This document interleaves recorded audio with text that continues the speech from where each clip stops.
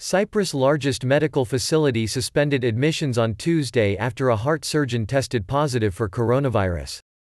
The 64-year-old surgeon, who headed up the cardiology ward at Nicosia General Hospital, was one of the first 2 coronavirus cases diagnosed in Cyprus on Monday.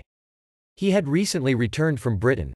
By early Tuesday, authorities were tracing about 150 people he had come into contact with, including patients and other medical personnel.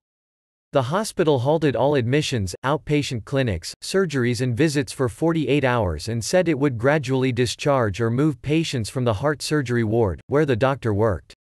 "What happened to us was probably the worst scenario," Konstantinos Ioannou, health minister of the divided island's internationally recognized government, told Sigma TV.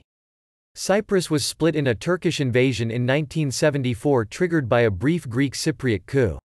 The Turkish Cypriot North recorded its first case on Tuesday, a German tourist. She had been taken to a hospital in Nicosia for treatment while the group she traveled with from Germany was quarantined at their hotel, Turkey's state-owned Anadolu said, citing a local news agency.